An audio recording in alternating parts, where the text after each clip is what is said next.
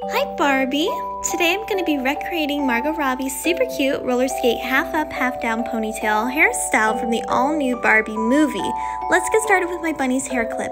Oh, and before I forget, with my code BBSilver, you can get 10% off any bunny's hair order online.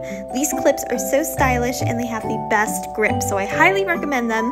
First things first, I will be dividing my hair into two sections, focusing on the lower half. Unfortunately, I have extremely fine hair, so to get that voluminous Barbie doll hair, I'm going to be attaching my 20-inch babe hair extensions in the shade Cindy.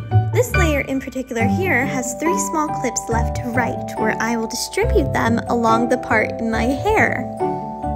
After that, I'm going to release the top section of my hair and repeat this step one more time. However, when I am parting my hair, I'm going to do it slightly above the horizontal line that I had before. You guys will notice right away that instead of 3 clips, this one here has 4. Once again, I'm just going to clip left to right, and when I'm done releasing my hair and blending my natural hair with the clip-in extensions. Sometimes it always helps just to brush it out a little bit, and voila! You got these gorgeous Barbie Goldie locks, and they're ready to be curled. I noticed during the Venice Beach scene that Barbie had some slight beach waves, and so what I'm going to do is use a bigger barrel on my CONAIR Infiniti Pro and set the heat to around 320 degrees. I tend to find it easier to curl my hair when I section it off, so I split my hair once more, starting low and then working my way all the way back up. Be sure to also curl away from your face. This is a trick that I learned because it opens your face up and it'll show that confident attitude rather than hiding behind a jumble of curls. Generally speaking, I am a huge sucker for curls and I'm in love with this look so far.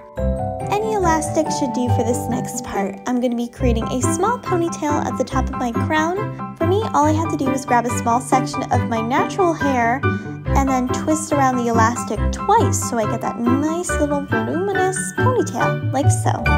Accessories! I went ahead and added a few more tiny curls just for good measure, and I found this entire outfit on Amazon, including the sun visor, and it's very movie accurate. Maybe I did steal it from Barbie and Ken when they were coming to the real world.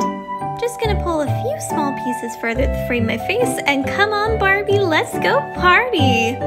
Let me know what you guys thought of the movie and drop some suggestions for more looks I should recreate from it. Bye guys!